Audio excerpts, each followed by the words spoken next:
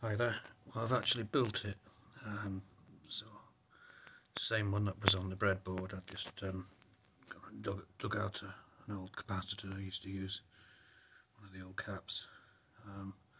What I've done is I've used an MJL+21194 transistor. It's a really strange cap dump. I don't know how I've managed to come up with it. I was just playing around and wasn't actually trying to build this thing. It just sort of happened. Anyway, here's the cap itself. I'm just using the Joule thief, the same Joule thief running off to the AAA batteries. And there's the 9-volt reading. I'll release a drawing of this, a schematic, if anybody wants it.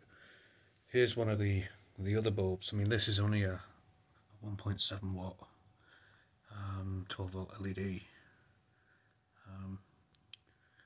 You can actually chain them up as well. If you chain them up in a series, you get a much bigger discharge.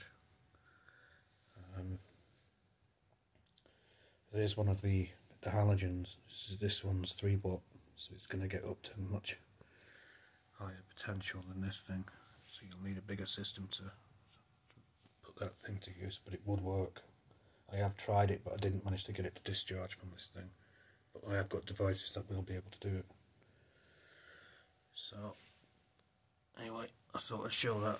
So, thanks for watching.